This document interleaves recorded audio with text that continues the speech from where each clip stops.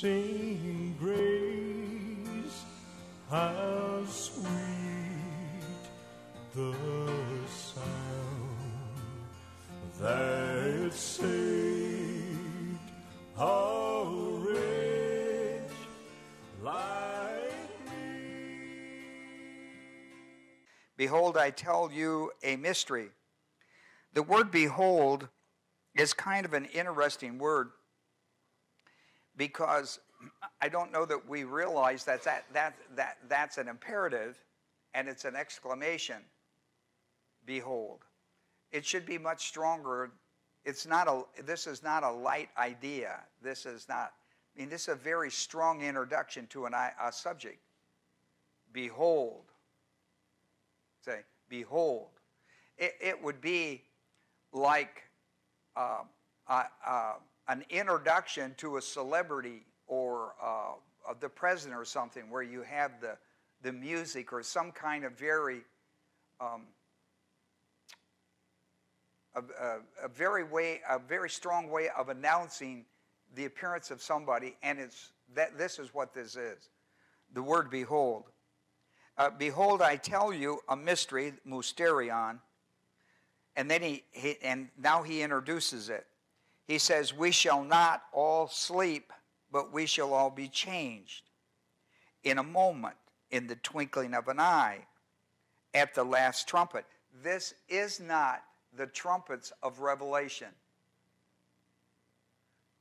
This has nothing to do with that. Those are all Jewish age. This is church age. And I'll talk about it a little more, but I don't want you to get distracted. This has nothing to do with the Jewish age. Look, how did he start out? How did he introduce this subject? Mystery. Behold, I tell you a mystery. Right? That's how he introduced his subject.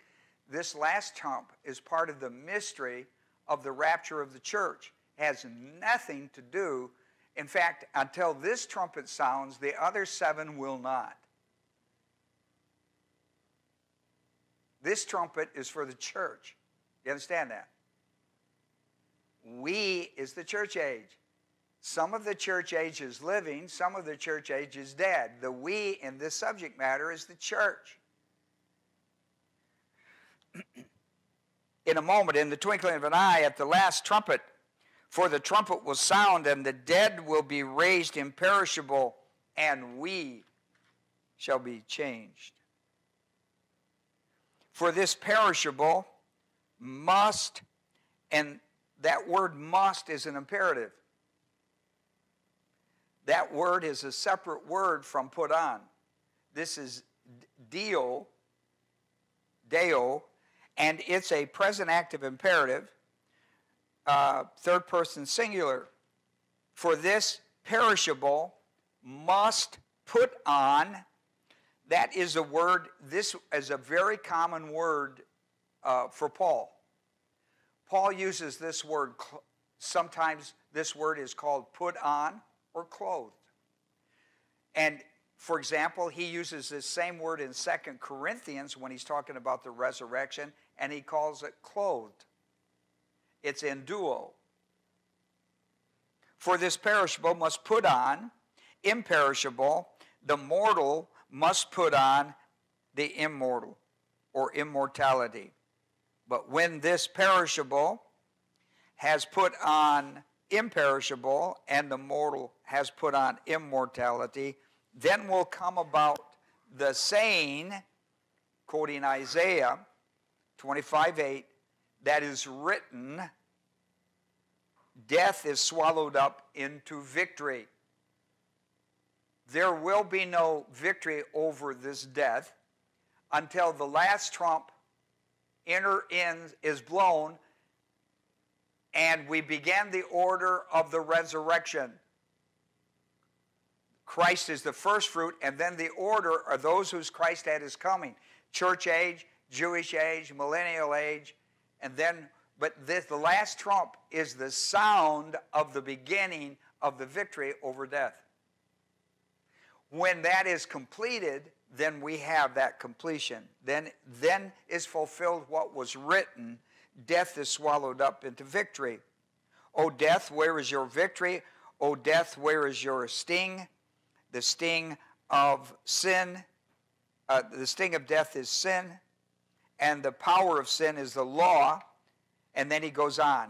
I just want to pick up the first part of this. In our first lesson, you recall that I broke the 15th chapter down into 6 sections for study, and we're in the final section. I'm only looking at part of that because this is my first lesson.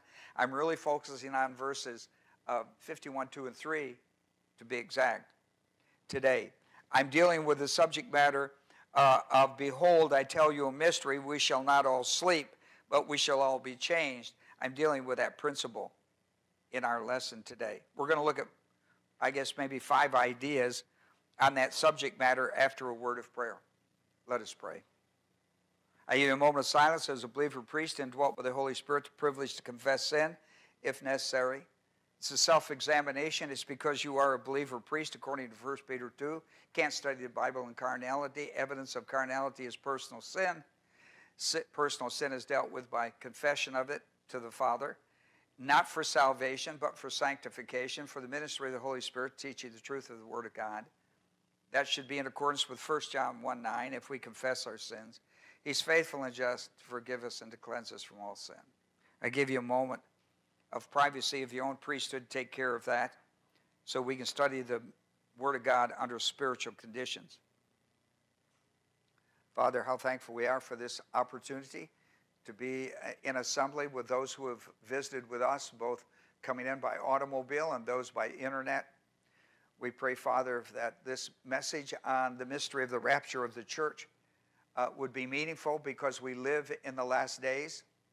Christ has come. He's died on the cross. He's been buried. He's been raised for the salvation of everyone who believes that, called the gospel. And he's coming again. Every time we take in the Eucharist, we honor the fact that he has come and he's coming again. And when he comes, he's coming for the church. And it begins the whole eschatology program of the last hour of the last day. For we've made our prayer in Jesus' name. Amen. Well, here we are in the mystery of the rapture. When we talk about the mystery of the rapture, we're talking about the mystery of Christ, which is the mystery of the church. The mystery of the rapture, it is a mystery doctrine. The mystery of the rapture is the mystery of Christ, which is the mystery of the church. And that's important that we understand that. When we deal with 1 Corinthians 15:51, I tell you a ministry, behold, I tell you, I said ministry, but I meant mystery. We are the church age believers. We will not all sleep. This word for sleep as a euphemism for death is not just a church age idea. Let me explain for what I mean by that. For example, in the death of Lazarus in John the 11th chapter, he tells his disciple that there's been word that Lazarus is sick, and the disciples are debating with the Lord.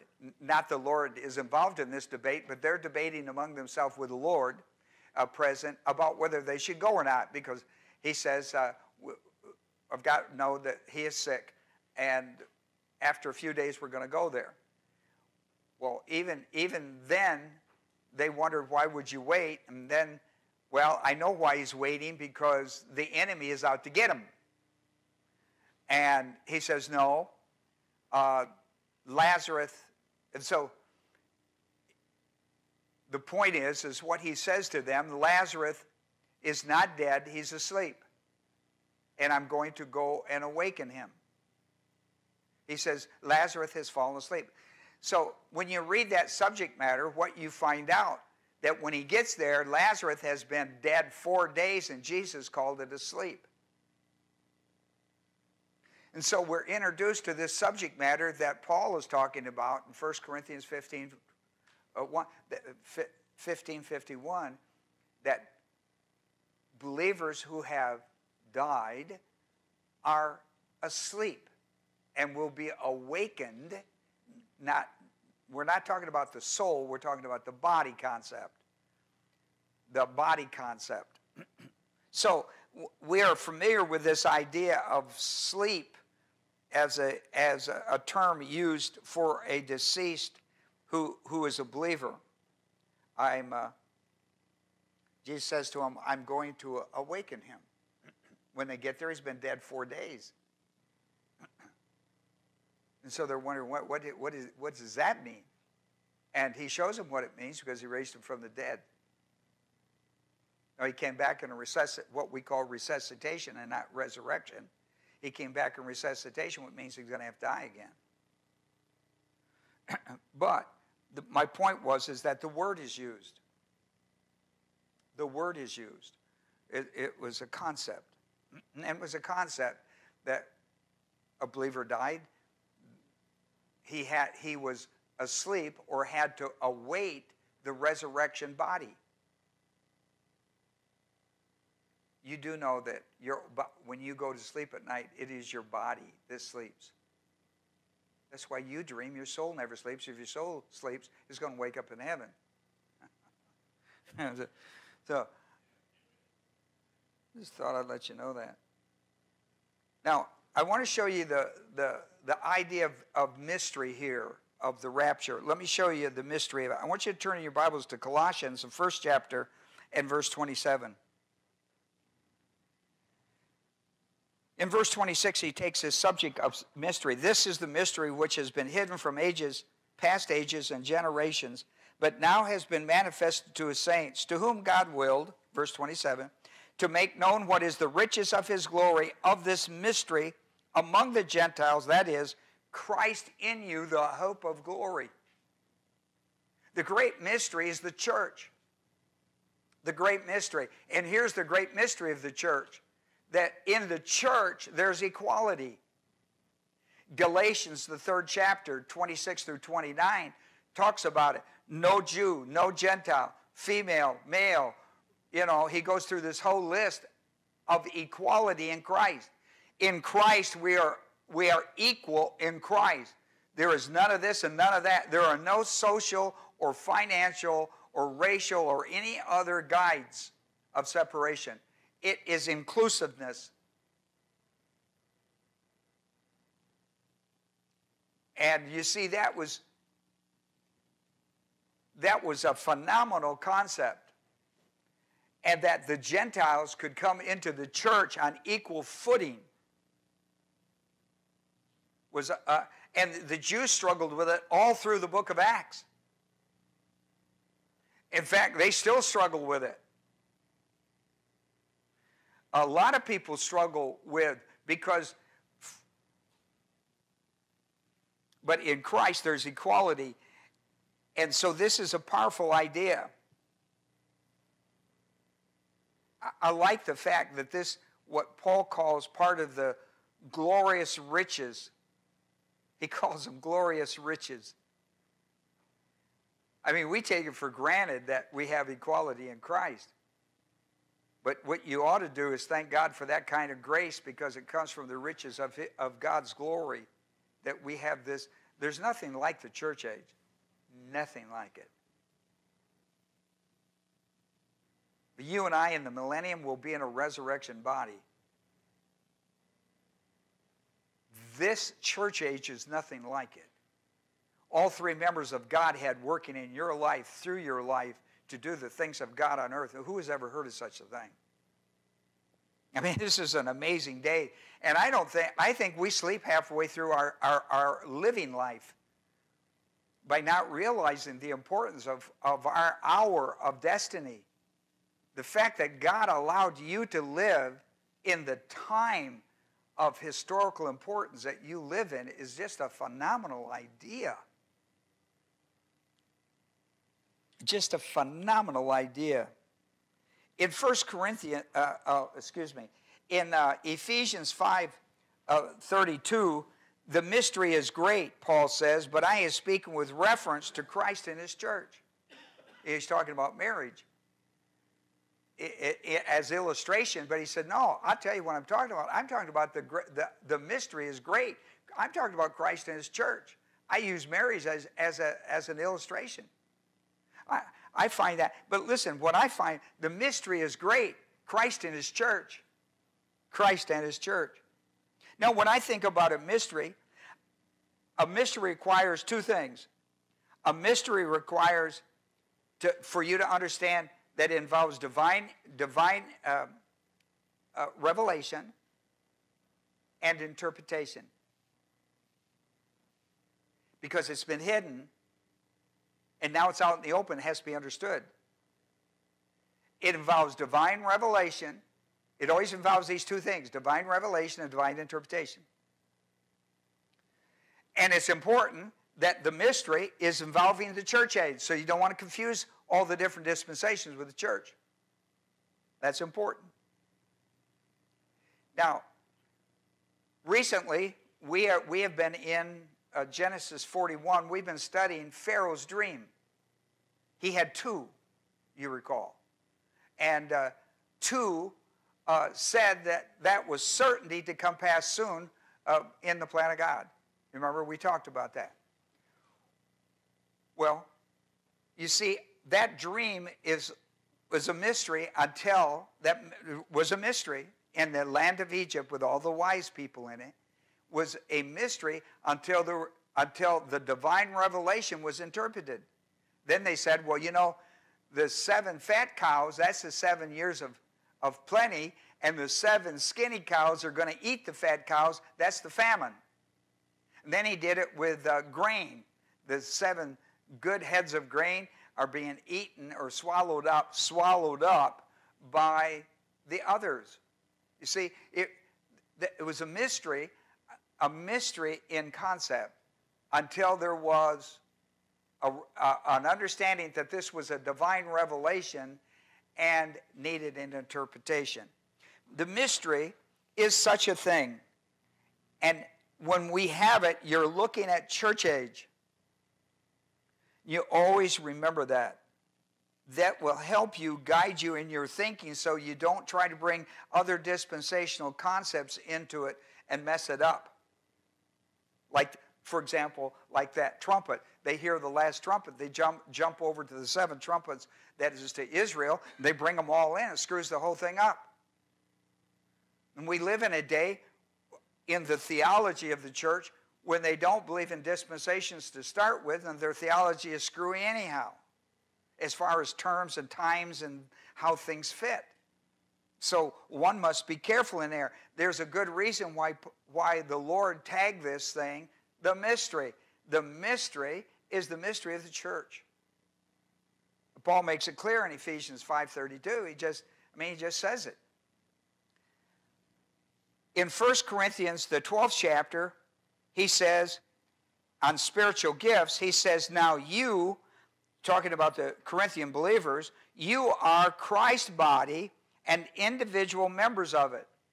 He calls the church the body of Christ. It is the body of Christ that is involved in the rapture.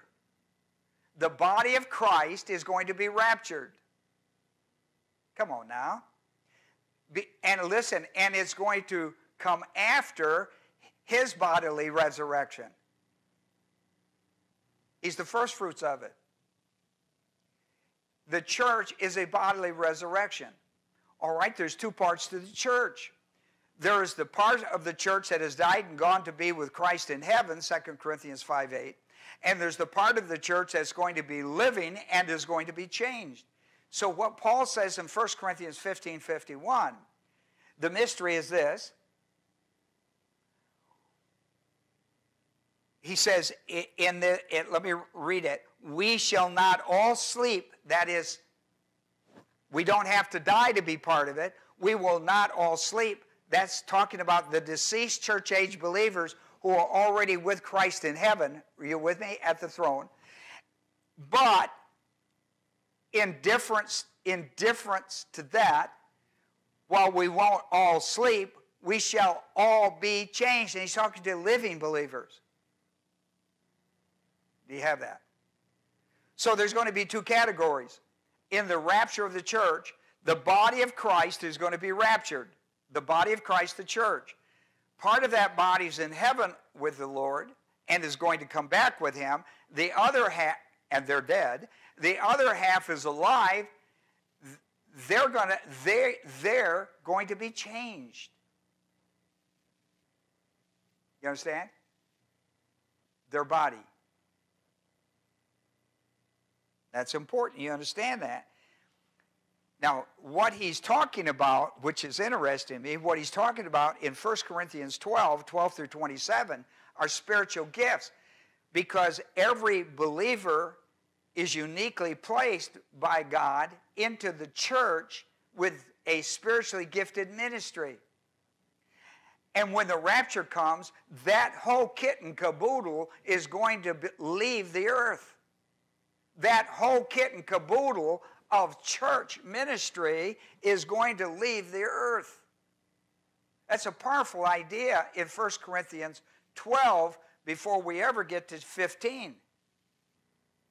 So that when we get to 15, that whole great operation that the church has on earth is going to be removed from the earth.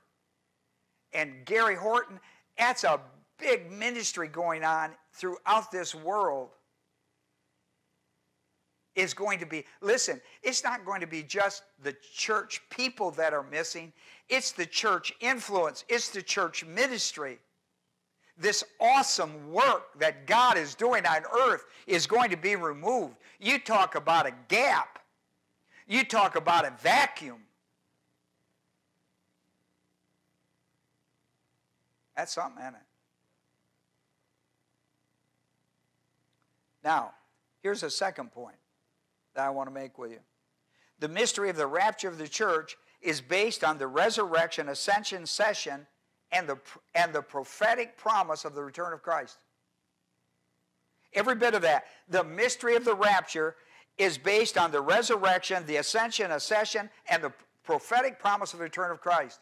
All of that has to be true for the rapture to occur. And if all of that is true, the rapture will occur. You can put it on your schedule. It's going to come.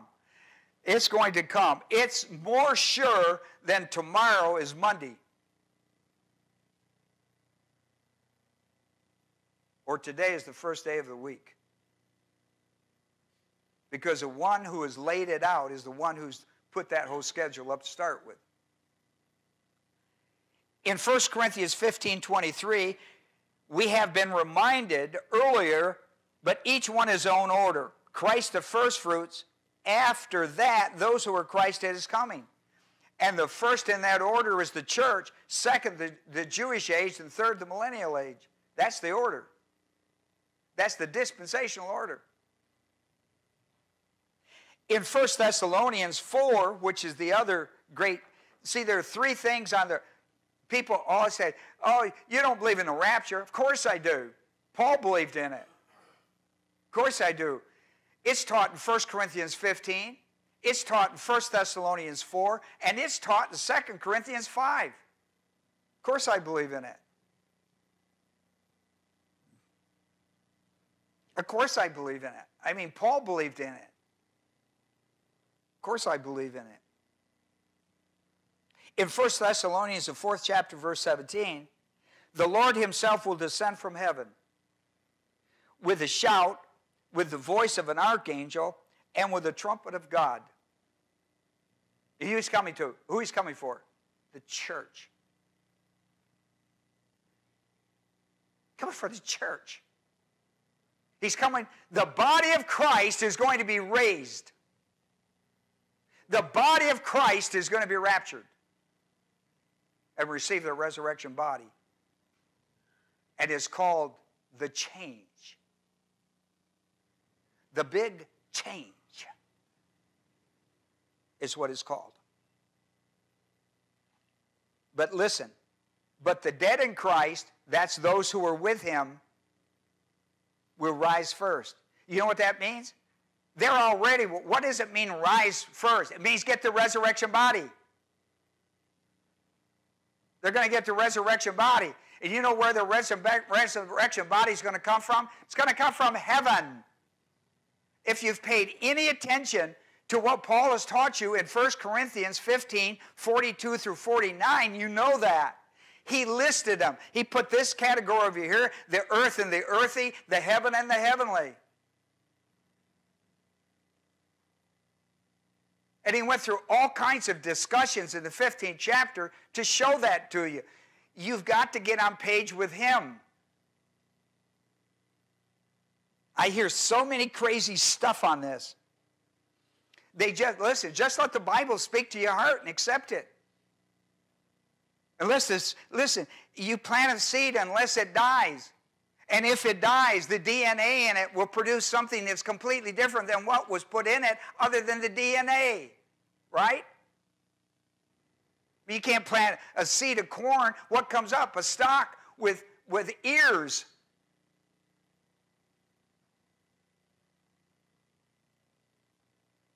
I mean, how many illustrations does it? You plant an acorn. When the tree comes up, it don't look like an acorn. It better produce fruit or we don't know what it is unless you're a tree expert. I don't know. Here's 3. Pay attention to 2 key words regarding the rapture of the church. It is the word sleep and change that Paul talks about in 1 Corinthians 15. He talks about sleep and change. He uses 2 completely different words. 2 completely different words. When he's talking about those asleep, he's talking about those church-age believers who have died and are with Christ. When he's talking about change, he's talking about those who are living in Christ. He says, we shall not all sleep, future passive indicative, but we shall all be changed, future passive indicative. I have discussed that sleep is a euphemism for the death of a believer, as far as the church age is concerned. It describes, listen to me now, it describes this sleep, describes the period between the church age believer's death and the rapture. He calls it sleep. For the rest of us, he calls it living. The living and those who are asleep.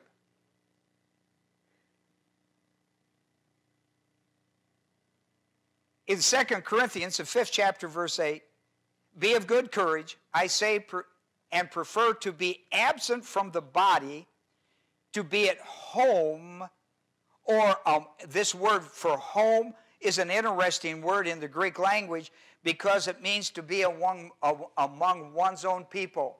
You see, it has the word, where we get the word democracy. D-E-M-O-S is the word for people. Then you got the word in, meaning among the people. This word, absent from the body, is to be home or among his own people. Believers are going to be with Christ.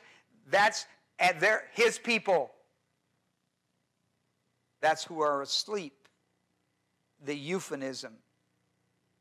In 1 Corinthians 15:20, also described in 6:15 and 58, now Christ has been raised from the dead, the first fruits of those who are asleep.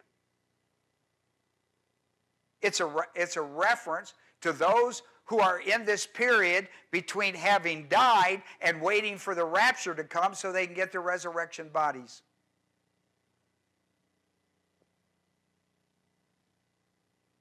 In 1 Thessalonians 4:14, a principle is brought out. Christ will bring those who are asleep in Christ with him in the rapture.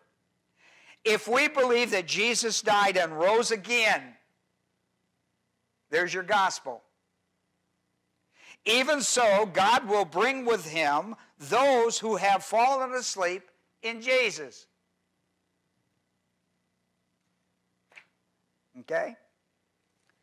And they that he brings with him will receive their body before ours, but in a split second of timing, in a moment, in the twinkling of an eye, we will get ours. But he gives listen, the first get the first. We're the second. That's the first string. We're the second string. Number 4, often keywords are missed in this passage. Often keywords are missed because they're used a lot and overlooked. I'm going to give you an example. The word all. In verse 51.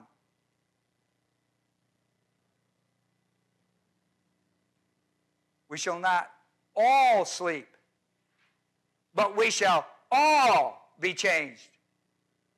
See that? You don't have a right to change at all. If you were a believer in Christ, I don't care what kind of condition you were when you left this world. If you believe the gospel of Jesus Christ, when you died, you went to be with the Lord. If you're alive and you're a believer in the gospel of Jesus Christ, I don't care if you're carnal or spiritual, when the Lord comes back, you go.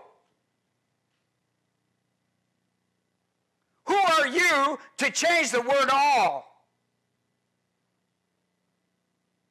He died for all, so that all could go. People get this foolishness in their heart about who can and who can't. Let me tell you, God settled that score at the cross. There's equality in Christ. And let me tell you, we live in a day of grace. I don't live in a day of law. You think that God has some of us out there counting, well, you can go, you can't. Quit that foolishness. The word is all. All who are living in Christ. If you're in Christ, and listen, when you believe the gospel of Jesus Christ, you are baptized by the Holy Spirit into Jesus Christ.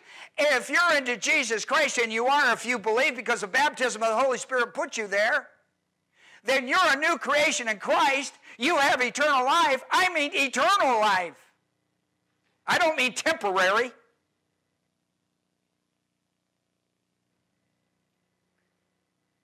You'll be amazed when you get to heaven who's there and who's not. It'll be based on the Lord Jesus Christ, or it won't be based on anything. At the rapture, two groups of church-age believers will receive their bodies. Those who are asleep or the deceased church-age believers, according to 1 Thessalonians 4:16, and the living, according to verse 17. And we will be changed.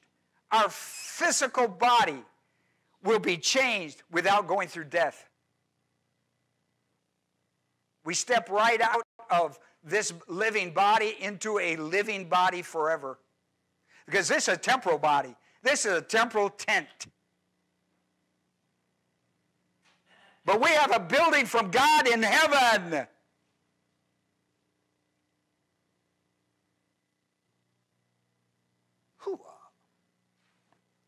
In a moment, in the twinkling of an eye, at the last trumpet.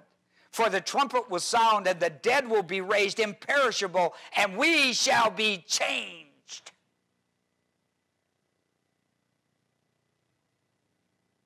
Changed.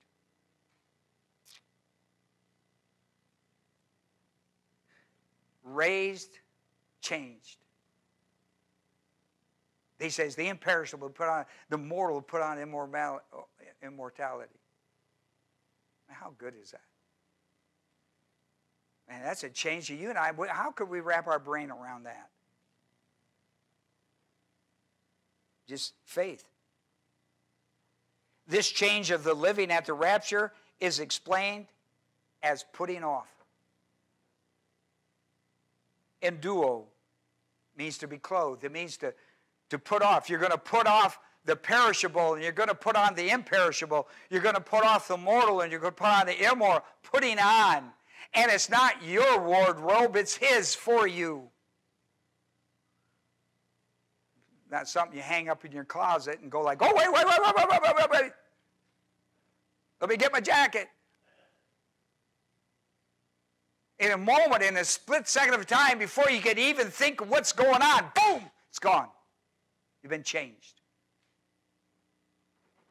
I mean, you don't have a chance to look around. I mean, in a split second. Boom. Think about that. Man, there's nothing, you can't reach back and get anything. Think about that. Whatever your favorite is, you don't have a split second of time. Well, let me grab my hat. Let me grab my... no, grab nothing. Grab Jesus. The only thing you can grab now is grab Jesus. Grab Jesus. That's all you got going. Two changes are listed in our passage. You're gonna change.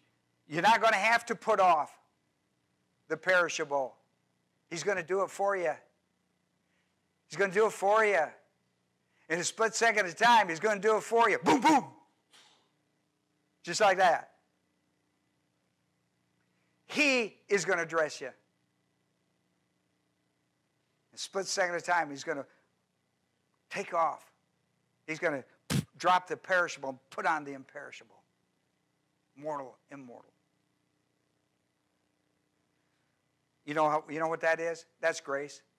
Grace and salvation, grace and life, grace and dying, grace and the rapture. It's all grace. It's all grace. It's all grace. I tell you what you don't want to miss.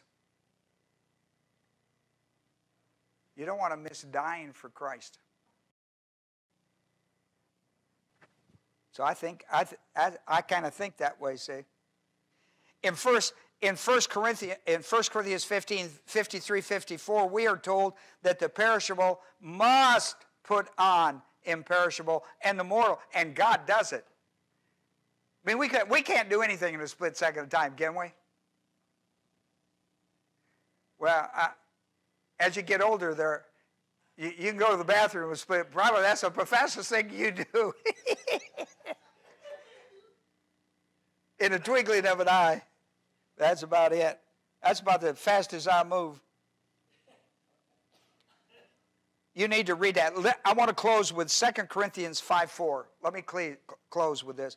For while we are in this tent, we groan and are burdened, because we do not wish to be unclothed, to be clothed. That's our word. Same word, put on. With our heavenly dwelling.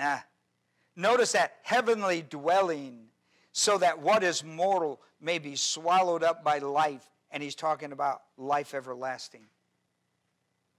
I tell you, three of the great passages on the rapture of the church is going to be 1 Corinthians 15, 1 Thessalonians 4, and 2 Corinthians 5. You should read them. You should read them, for that is the message. Well, let's do our pledge, and then we're going to have a prayer. So, all right, Rick, if you do it, and then Horton, you close us in prayer after our pledge.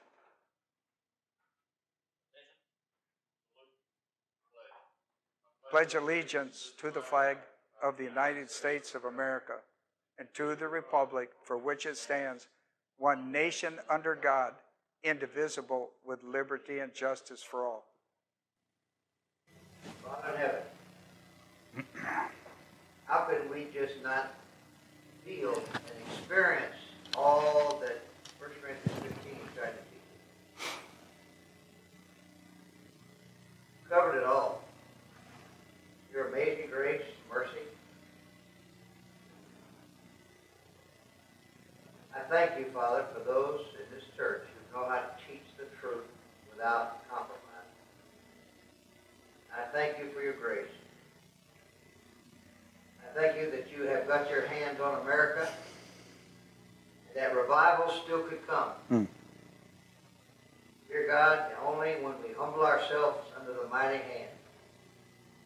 Bless these wonderful people in India right now who are reaching thousands of kids, those that are going to go this month. Just thank you, Father, for so much of who and what you are.